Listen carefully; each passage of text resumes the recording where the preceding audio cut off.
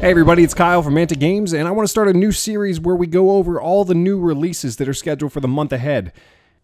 Let's start off with the Goblin Warband, which is coming new in 2020. This is a brand new hard plastic kit that I am super stoked about, and I'm sure you've seen all of Rob Berman's various rantings and excitement about this.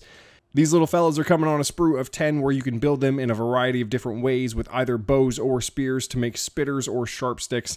There are a ton of different heads and variety that you can make customization. Every single model can be built slightly differently, which is fantastic. Also included in the kit are 2 hard plastic maw beasts. There's a resin sting it and a resin sneak. These guys look fantastic, brand new sculpts for goblins, and if you've been paying attention, you know that the stuff that's coming for Vanguard is going to be making its way into King's War very soon, so stay tuned. Next up, let's take a look at the Ogre Warband set. This comes with your standard Warlord and 3 warriors, also with the option to build out boomers or shooters, depending on which way you want to do it. And then, hey, if you notice, there's an Ogre Paymaster up there in the top left, and it looks like he's been doing enough squats to make Dustin Howard jealous. Brand new sculpt that leads the way in the Ogre Warband box.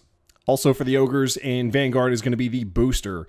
Now you've got the option for the Boomer Sergeant, which people have been loving on this model. Look at the fantastic little shell casing popping out the back. This is great. I love that he's strapped with additional shots right there. He's got dual-wielded pistols. I mean, what's not to love? And then you've got one of the nastiest Ogre units in the list with the Berserker Bully there on the left. Dual-wielding axes with the Mohawk, what's not to love, leaping off the rock. This is going to be in a lot of lists. I think people love this as usual, and the ability to have the official model now, why not? Get it in there, guys.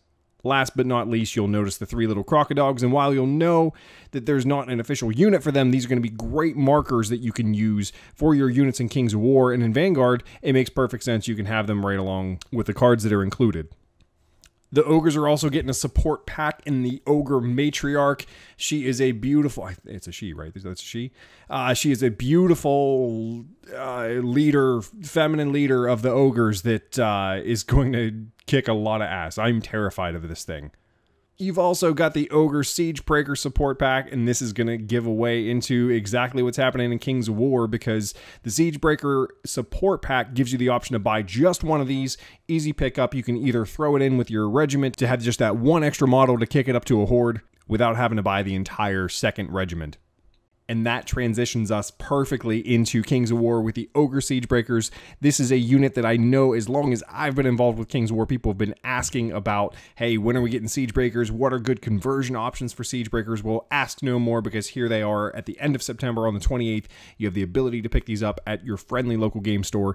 They've got mallets that are the size of a frickin' elf, tower shields that are standing, that look pretty much as offensive as they are defensive. This is a fantastic unit. The meat grinder look on them, the armor, the additional that they have. These guys give the definition of the big shield roll. They literally bring it to life. Fantastic pickup for every single Ogre General, because it might arguably be the best unit in the list. And if you want some additional variety, you're going to get the Ogre Warriors Regiment now. The Horde option is still available. What this is basically metal upgrades that give you a lot more variety to your kits. Yes, they still skipped leg day, but at the same time, these guys are packing a lot more punch, some additional variety. The weapons look a little bit more menacing. Definitely brings them in line and updates them for 2020. And just in case you missed it from last month, we have the Walking Dead Anthology book now available. If you've paid attention to The Walking Dead over the years and you've always been interested but never really jumped in, there's so many books and so many different ways to play. This is your single one-stop shop buy option for this game. Anthology consolidates everything from the entire timeline of Walking Dead and puts it into one book. It's a great pickup.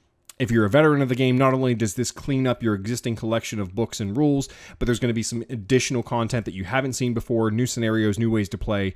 It's a great way to get someone into the game, especially a friend, and also lightens your load when you're traveling around to play some games at friends' houses.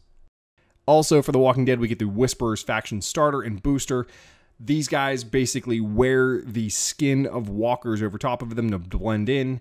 It's a nasty take on things. I think that they're going to be a very popular option in The Walking Dead for both Call to Arms and All Out War. You get options for both. These are resin miniatures that look fantastic. I highly recommend you pick them up as soon as you can.